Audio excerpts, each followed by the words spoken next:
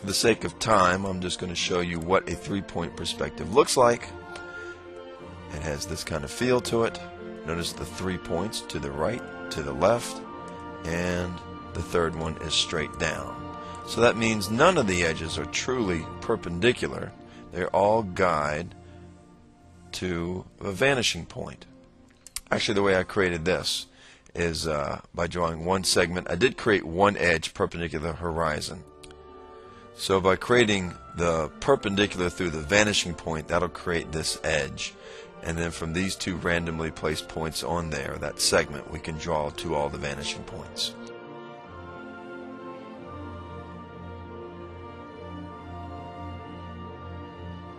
The last part of the lesson is to actually find vanishing points in famous works of art. So using these buttons down here, we can click on one, such as the Annunciation, and we're trying to find where this picture is sort of drawn towards, that creates the depth.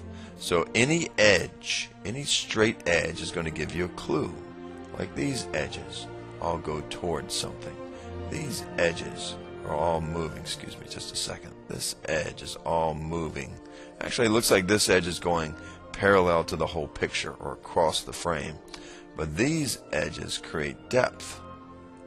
And so do these, and so do these. So using Sketchpad, how can we find a little more accurately? Use the line tool.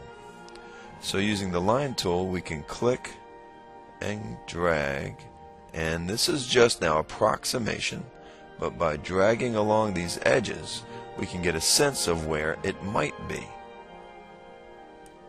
We draw along these edges as well, and any edge that's going into the picture. Now notice all of mine do not meet because I've randomly placed these lines. So there's a little bit of guesswork, and you may want to go back and try to adjust them.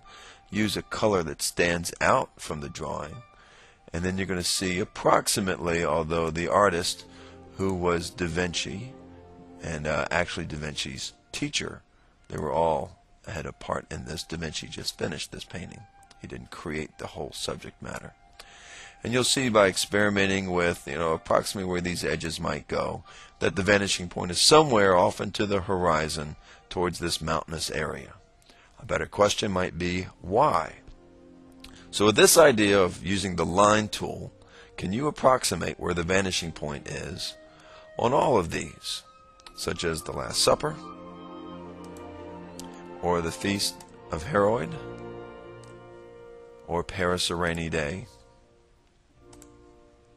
or the Miracle of the Believing Donkey, one of the earlier works of a vanishing point, and then you create one on your own, and that will be the lesson.